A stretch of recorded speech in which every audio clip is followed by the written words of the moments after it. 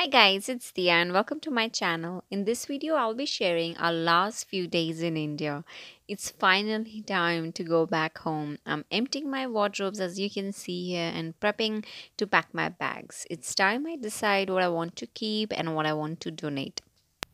I'll clean my wardrobe one last time and put back the stuff that I want to donate so that it can be of use to someone else. I like to only keep minimum stuff with me, whether it's my clothes, kids' clothes, toys, etc., so that I do not end up cluttering my home with too much stuff, and minimalism is the way to go, I believe.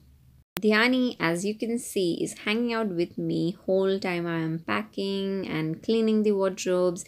She loves to spend time with me when I'm cleaning or filming, and she hates, like literally hates it when I'm cooking and just doing stuff in the kitchen. She gives me a very hard time and won't let me cook.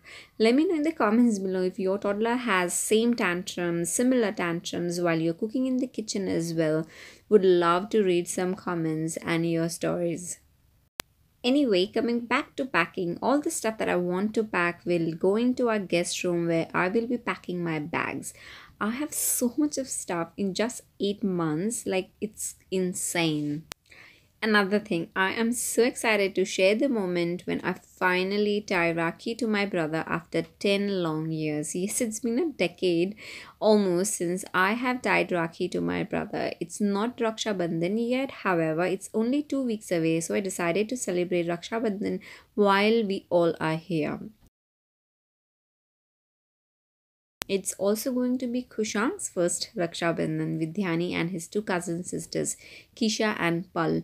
And all three sisters are literally super duper excited and they're gonna dress well, so well for the event. I was behind the camera and I was literally in rags, so you won't find me anywhere in the video while Kushang and his sisters they are celebrating Raksha Bandhan. Anyways, by the time I'll be editing and uploading this video, I would have reached Sydney, and I'm so sorry to inform you guys that I have not vlogged my journey back. I'll be very honest, it was very difficult and exhausting to travel with a baby and a toddler. To keep them well rested, well fed, comfortable took the toll on my mom-in-law and myself. And by end of the trip, we all, including the kids, we were so exhausted that the first few days in Sydney we all slept and slept. That's all we did. Anyways, I'll continue with the video and I hope you enjoyed the vlog, and don't forget to subscribe to my channel and give this video a big thumbs up, and I'll see you in the next one. Bye bye.